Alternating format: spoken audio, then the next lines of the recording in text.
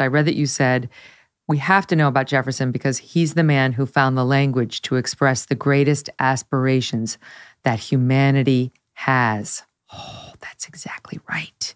He found the words to say the thing we know on an inherent level, but maybe never recognized until we read it from his pen. Absolutely. I'm glad I wrote that because I believe it 100%, Megyn. I think Jefferson articulated the aspiration of a free people. Okay, the asterisk is there. We grant that. But he understood America better than anybody else, that this was going to be the land of dreams, of aspirations, that we were going to be an idealistic nation, that we were going to try to be an exceptional nation. He wouldn't have used the shining city on the hill because he's a secularist, but you get the point. He pitched us very, very, very high. And when we're at our best, as we occasionally are, we are Jefferson's people.